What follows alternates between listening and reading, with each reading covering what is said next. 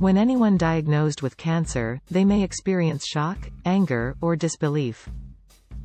They may feel intense sadness, fear, and a sense of loss.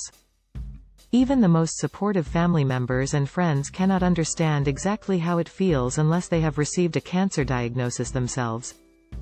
This may cause feel lonely, misunderstood, or isolated. Finding a support group is a way to interact with other people who have similar, first-hand experiences with cancer.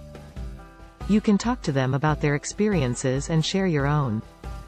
This can help reduce stress. In a cancer support group, members can feel more comfortable sharing feelings and experiences that may be too difficult or too awkward to share with their family and friends. Being part of a group often creates a sense of belonging that helps each person feel more understood and less alone. They can also discuss practical information in a support group.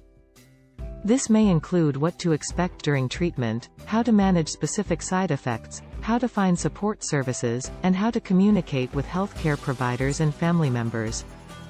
Talking about these topics within the support group could provide a sense of control and reduce feelings of helplessness as you cope with cancer. Here are some types of cancer support groups you might consider. 1. Local support groups. Many hospitals, cancer treatment centers, and community organizations offer support groups for people affected by cancer. These groups may be specific to certain types of cancer or may be more general in nature. 2. Specialized groups. These groups are designed for people with specific types of cancer, such as breast cancer, prostate cancer, or lung cancer. They may focus on issues specific to that type of cancer, such as treatment options or managing side effects. 3.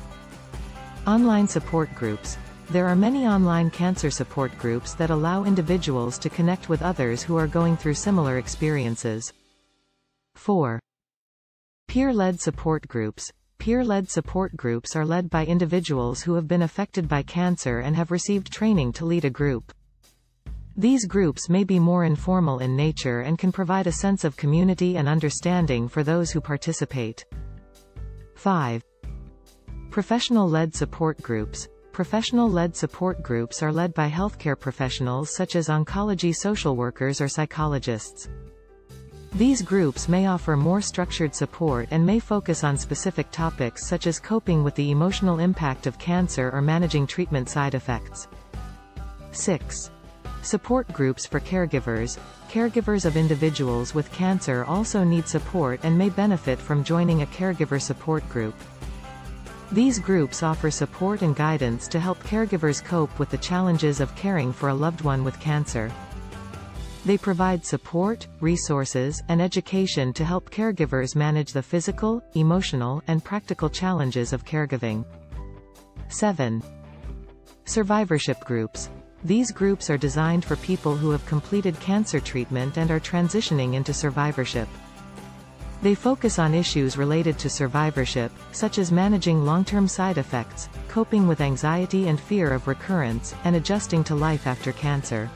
Joining a cancer support group can have many benefits, including feeling less alone and isolated, gaining emotional support and understanding from others who have been through similar experiences, learning coping skills and strategies for managing cancer-related challenges, accessing information and resources about cancer treatment and survivorship, building a sense of community and connection with others.